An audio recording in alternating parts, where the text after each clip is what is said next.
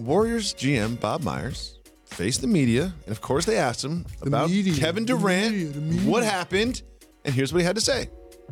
It wasn't like, slamming the door. It was very, to be honest, I was kind of sad. Yeah. Was there like kind of a sadness? Yeah, I was, because I like him.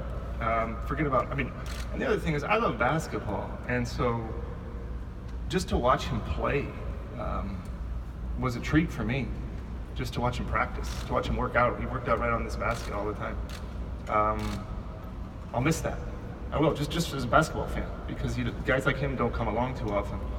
And his skill set, his ability is so unique that to get to I view it, for me, reconcile it with, I got to see him up close for 3 years of my life, and I'll always remember that. Jalen, Bob Myers is sad. I actually just thought about something watching Bob Myers do that. What was that? Kevin Durant is going to be the second player in the history of the NBA to have his number retired by 3 different teams. Huh. Wilt Chamberlain is the only person to have that achievement. 1, 2.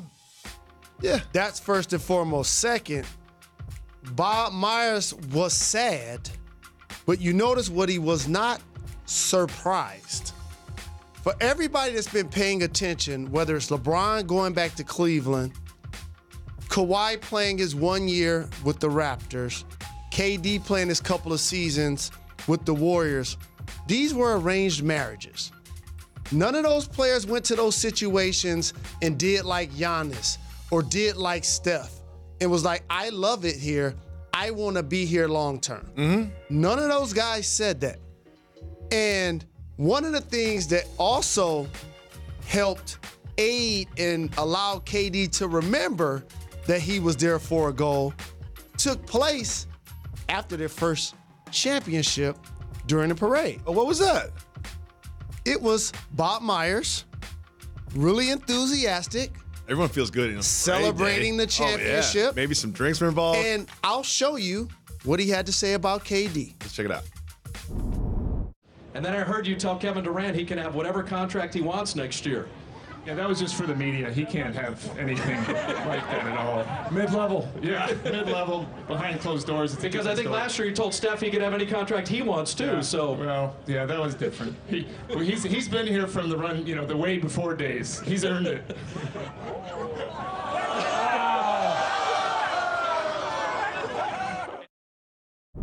So what he just acknowledged is what KD knew that the entire world would speculate. Mm-hmm. And even though he won back-to-back finals MVPs, winning his first championship, he distinctly let the world know that didn't make me as happy as I thought.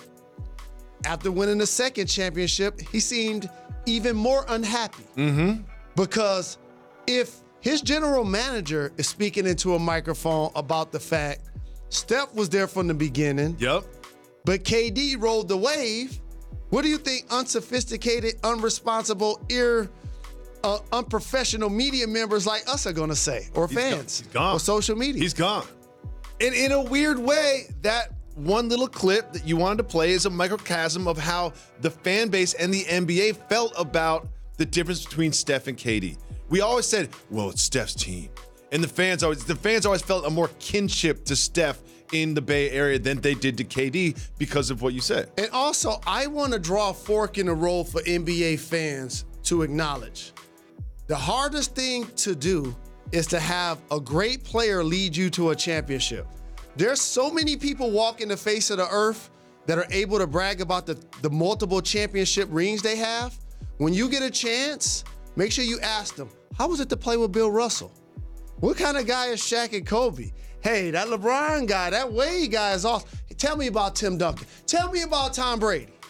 Because greatness with an organization allows other people like myself, who wasn't considered a great player in his own right, to ride a situation to a championship. Mm-hmm. And that's okay in a team dynamic.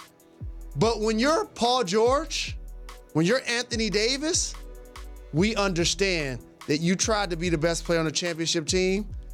but you're not an all-time great player. But when you're Kevin Durant, people expect you to be an all-time great player because we're comparing you to LeBron. We're saying that you might break the scoring title. So there's just a different level of Hall of Fame that exists amongst these guys that are all going. So for KD, he now has to prove that I can be the best player on a really good team.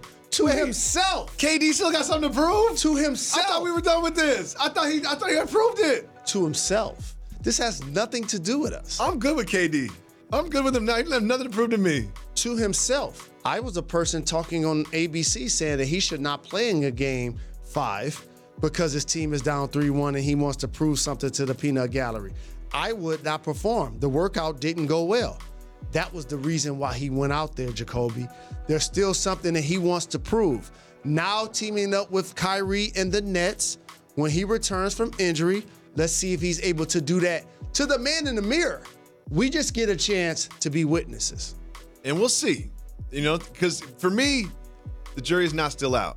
Being Kevin Durant's head, maybe it is. Maybe it is. But to me, like Kevin Durant, if healthy, best player in the NBA. Just my opinion. Thanks so much for watching ESPN on YouTube. For more sports analysis and highlights, download the ESPN app. And for live streaming and premium content, subscribe to ESPN+.